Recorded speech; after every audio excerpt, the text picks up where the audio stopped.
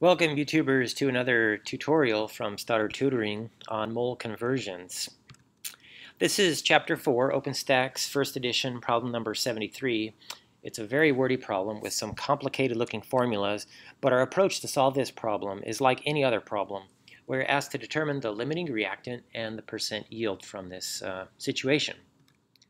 Here we are mixing 0.4031 grams of sodium oxalate, highlighted here in yellow, with 1.481 grams of uranyl nitrate, highlighted here in green. In order to determine which is the limiting reactant, it is easiest to simply determine the yield each would produce. To do that, we will start with grams, as shown, and convert them both to moles. From each of these moles, we will then calculate how many moles of product can be formed. Then we will convert to grams of the product, and the lesser of the two masses will be the theoretical yield, and it will help us identify which of the reactants are the limiting reactant. So let me highlight the steps again. In the first step, we will convert both of the grams into the corresponding moles using molar mass. Then we will use the balanced chemical equation to convert from moles to moles of the corresponding product.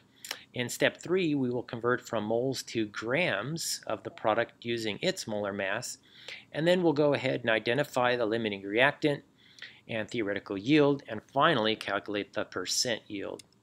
So let me show you how we first determine the molar masses. We need a lot of molar masses here, so let's just go ahead and do it now. Let's start with sodium oxalate, highlighted in yellow. This is composed of sodium, carbon, and oxygen. So we will use the periodic table and the subscripts in the formula. There are two sodium atoms here for a total of 45.98. And we have two carbon atoms for a total of 24. And finally, we have 4 oxygen atoms for a total of 63. And so we sum all these up to get the molar mass of 133.998. Remember that molar mass is the mass in grams of 1 mole of any substance. In the same way, we will calculate the molar mass of uranyl nitrate, highlighted in green. This is composed of the elements uranium, oxygen, and nitrogen. Pay close attention as we look at the subscripts in this formula. There's 1 uranium. Okay, that's pretty easy. There are 2 oxygens here, and there are some oxygens within the formula and a parenthesis outside. So there's a total of 6 oxygen atoms in these 2 nitrate ions. Okay, so that's a total of 8 oxygens, or 127.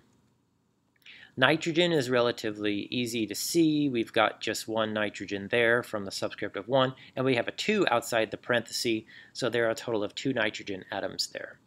Okay, so if we add all these up, we get the molar mass of 394 for the uranyl nitrate starting material. We won't need it right now, but let's go ahead and do the same for the product molecule. This is comprised of uranium, oxygen, carbon, and hydrogen. So there's 1 uranium. All right. Look at the oxygen. There are a bunch of different subscripts. There's a 2 here. There's a 4 here. And then there are 3 adjoined water molecules.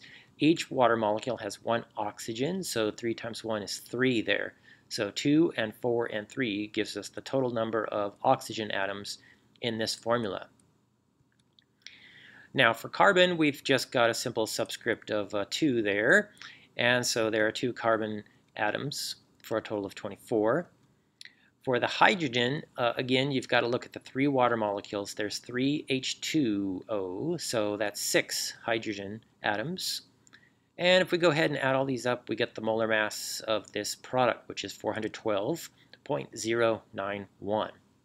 Great. Now, what we want to do is convert from grams to moles. Again, I'm going to use color coding to keep track of the reactants. We have let me get those molar masses back in there, and let's set up our conversion bars. Now, we have 0.4031 grams of sodium oxalate in yellow and 1.481 grams of uranyl nitrate in green. So to convert from moles to grams, we use the molar masses.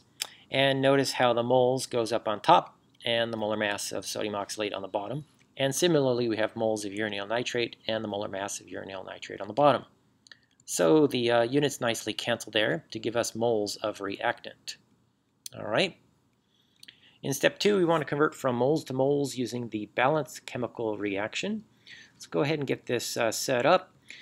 In the balanced chemical reaction, we see that 1 mole of uranyl oxalate will react with 1 mole of sodium oxalate.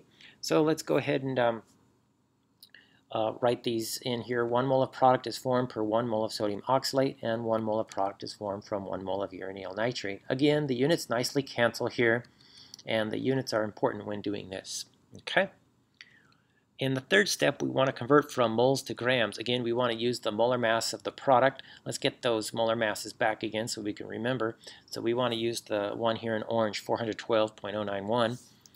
And so let's set up our conversion here. And what we want to do is put the molar mass up on top and 1 mole on the bottom so that the moles will cancel, okay, in both cases. So here I'm again showing how the units nicely work out to cancel. So what we see from the top calculation is 1.240 grams of product. In the bottom we have 1.549 grams of product. So I'm going to highlight the that one in yellow and this one in green so you know which starting material gave these different amounts. Okay. As you can see, the 1.240 grams is lower, and that comes from the sodium oxalate. So that means sodium oxalate is the limiting reactant. Okay, and there's my units canceling there so you can see how that works out. Okay, step 4 is to identify the limiting reactant and theoretical yield.